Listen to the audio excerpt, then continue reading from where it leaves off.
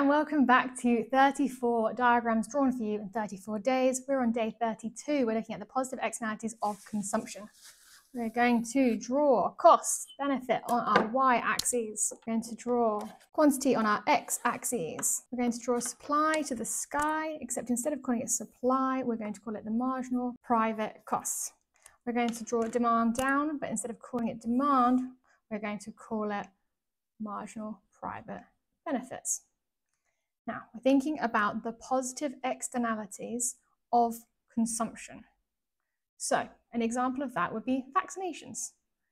If everyone consumed vaccines based on their own private costs and their own private benefits, they would consume at QFM.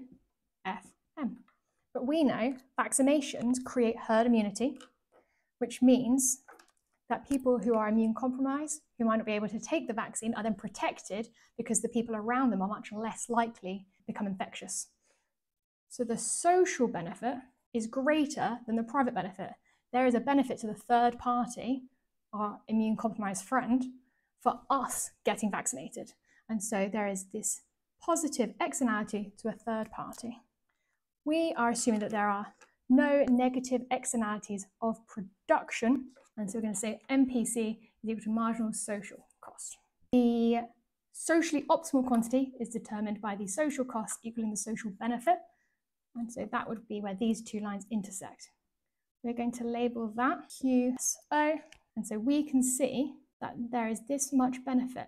We're going to underconsume vaccines if it was left to the free market.